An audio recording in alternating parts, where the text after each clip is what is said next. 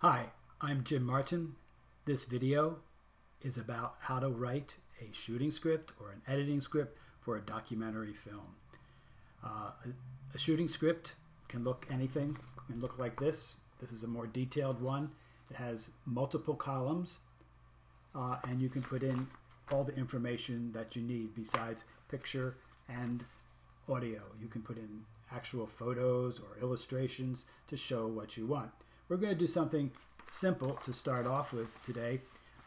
So depending on the subject and style of filming, a script for a documentary or nonfiction film may take a number of forms and be in varying degrees of detail. If the subject about to be documented is predictable in a particular environment or demonstrates a routine, a script should be written to get coverage in 3 areas. Now, coverage is all the material you're going to need to edit. So that coverage should include action, interviews, and B-roll. For example, suppose we were going to do something on a restaurant owner. If we had a chance, we'd go to that restaurant, we'd talk to the owner, we'd get a feel for the place, so that we could come back, sit down, and decide how we want to tell that story about that restaurant and that owner. That's what would go into a shooting script. Those details, those ideas, they're kind of a shopping list, if you will, or even a wish list, because not everything is going to be doable. This is something that you're seeing, and new things may pop up and that you want to do. And if the event is unpredictable, then your shooting script is more of an idea how you want to cover it, how you would like to tell the story based on the information that you have available. That can change. So let's take a look at how we would format a shooting script. We're going to do that in Microsoft Word. All right. And once you're in Word, as you can see here, we have everything set up. And we're going to kind of just do something like this shooting script on the right-hand side of the screen. So let's go up here to the table function. All right. And that's up here, table. And we're going to do insert, not draw, insert table. And you'll see it pop up here on the screen below when we get it. We only need 4 columns for this illustration, so we'll make 4. The number of rows is variable. We'll start out with, say, just 6 rows. And what happens is if you need more rows, you can just go to the tabs key and the last cell of the table, hit the tab key, and you'll get another row. So if you look here, we do have the basic table put in there with 4 columns. Let's size them to the needs we have. You just simply click on it, move it over to the size you want. All right, we can move this guy over a little bit if we want to make it a certain size. Now we want to make another smaller row. We can do it here, or we can come up here and make the rows up here. If you do that, then you'll notice that the whole size of the table shrinks when you do that. So just come here and bring it back out to the margin if that happens. All right, so the top is going to be our titles for each of the columns, and I would like to make them bold and italic. Let's say we're going to make them blue, and we're using Helvetica 12 point. That's all okay. And the other thing I want to do is I want them to be centered, so I'll center them. The first column is shot. The second column is picture. The third column is time, the time of each shot. And the last one is audio. Now, if you'd like to take and make sure that everything in these columns is centered, you could do that. Just go up here, center it. Everything in here is basically, you can format it any way you want, but basically we'll center these 2 things so that what we put in there comes out in the center. These other columns I'm going to leave open because we may change things around in there and we want it to just be left. So shot one. Shot one, I'm going to just basically do the same copy that we have on the right here, so you can see how it would be put together. Close up, farmer's face. The time we're going to say, and this is a guesstimate, there's no particular thing that you need to stick to this. You're probably going to get a lot more footage of than 5 seconds, but we're looking for 5 seconds in the shooting script so that to edit with. The audio, in this case, we want ambient sound. Just a reminder for us that we would get some wild sound out there.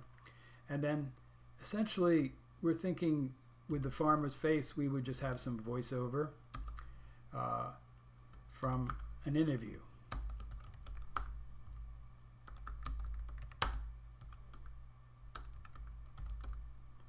So that's our first shot.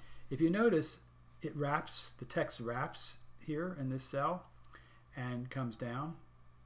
The other neat thing is, and why we use the table function for this shooting script rather than just trying to set up some columns, is that all the cells will stay parallel with each other, so that no matter how many spaces you put in here, if I put another space, notice everything still stays parallel, but we're going to just leave it like it is, like that.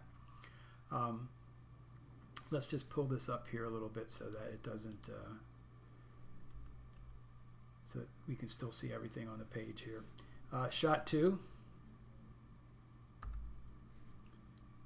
This shot two is the long shot. We'll say with a long shot, farmer walking toward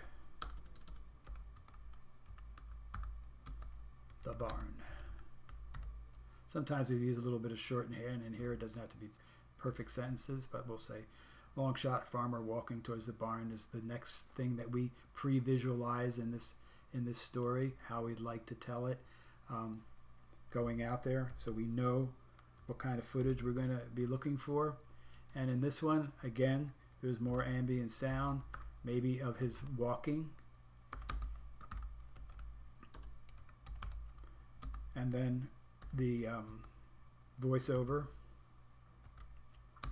from the interview continues. I'm giving you a little more detail in this version. 3 is a medium shot this time we're looking for. And so now the director, everybody knows what we're looking for, what kind of shots we need to cut together in editing. So we have a shopping list in this shooting script.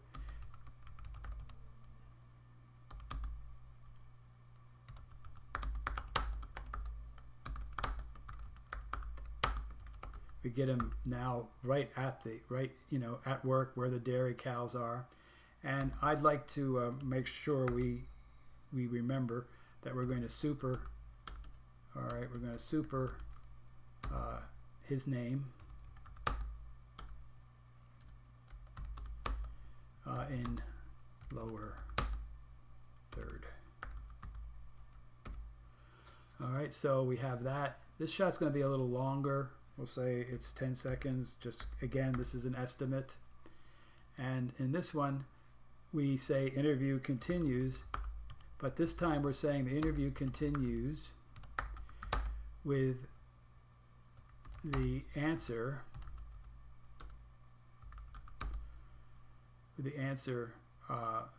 to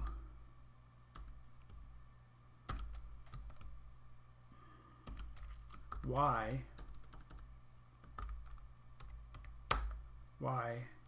did you become a dairy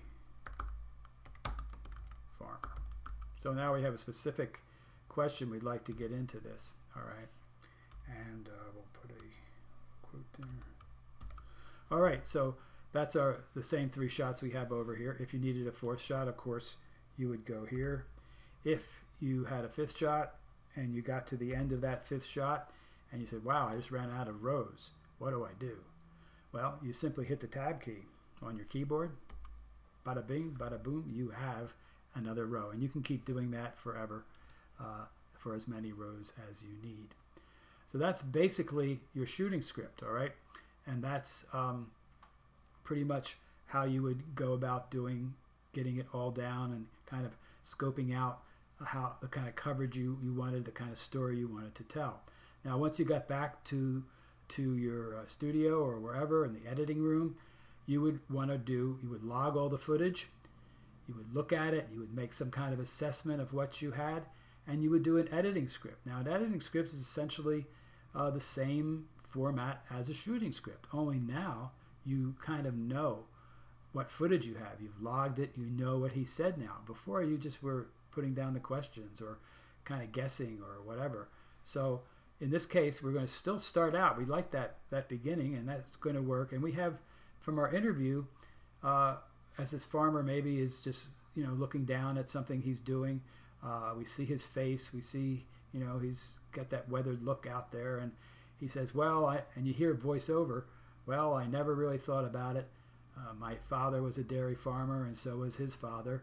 And maybe he continues on into the next shot while he's walking. I guess it just runs in the family. Now, if there was some uhs and ahs and stuff like that in between here, you could cut them out because you're cutting to a different shot. I guess it just runs in the family. Now, 2A and 2B here are B-roll. B-roll that helps you tell the story. B-roll that makes sense. We have a close-up of a tractor, and he's still maybe and we still hear him walking. We have a close-up of him now opening the gate to where the cows are, and we hear that gate open. And then the third shot is right there with him by the cows, and this time it syncs down. We see him, and he's saying, "We have 100 cows. We have 100 cows at this time," and that's the way it goes from there. So you would just keep filling in all the shots, all the stuff that you need, and this would give you, your editor, a real blueprint for editing the film.